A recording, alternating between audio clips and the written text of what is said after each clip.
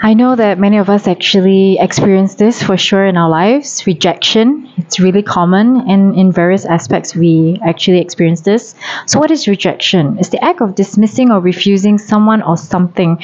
It can occur in various situations such as relationships, job applications, creative pursuits, or personal endeavors. Rejection can result in feelings of disappointment, dejection, and low self-esteem.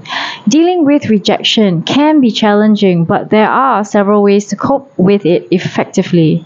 So the first one is acknowledge your emotions. It's important to acknowledge and accept the emotions that arise from rejection. Allow yourself to feel sad, disappointed, or hurt. Ignoring or suppressing these emotions may prolong the healing process. Number two, understand it's not personal. Many times rejection is not a reflection of your self-worth.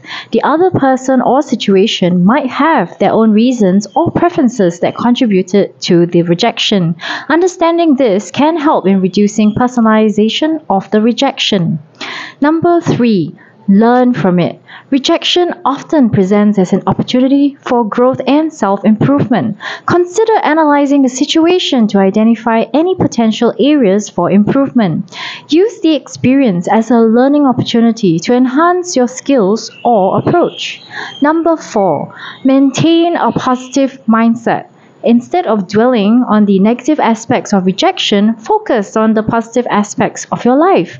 Engage in activities that bring joy. Spend time with supportive friends and family, and practice self-care to maintain a positive outlook.